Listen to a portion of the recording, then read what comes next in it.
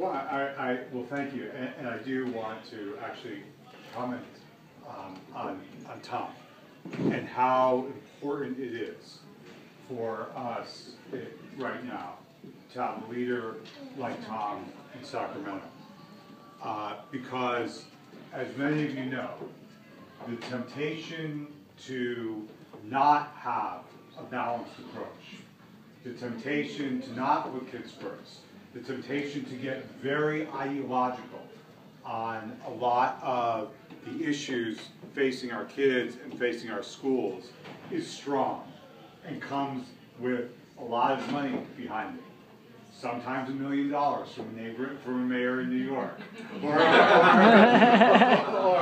or others. And Tom has listened.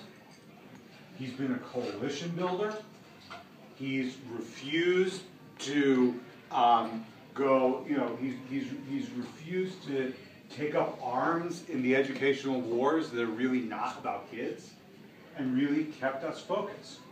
And these last 4 years have been the worst 4 years that we ever could have imagined. Amen. And Tom has led us and guided us with, you know, a quiet strength and a kids first leadership.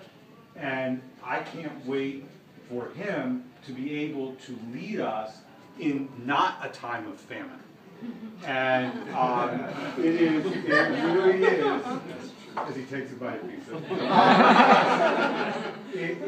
But don't, I can speak from experience.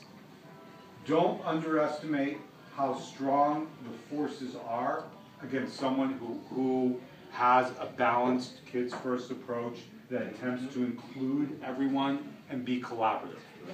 And those of us who believe in that, those of us who live by the idea that it has to be all of us together making change for our kids, all of us together making change for our kids, need to have Tom's back.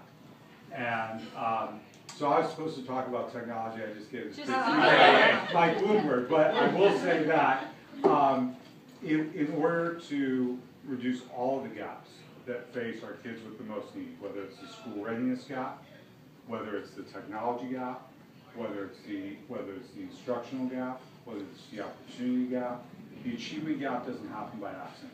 And Tom understands that. And Tom wants to make sure that whether it's technology, whether it's early childhood education, whatever it is, that's my alarm, stop talking, thank you. It is something that in partnership we're going to make sure that all kids have access to.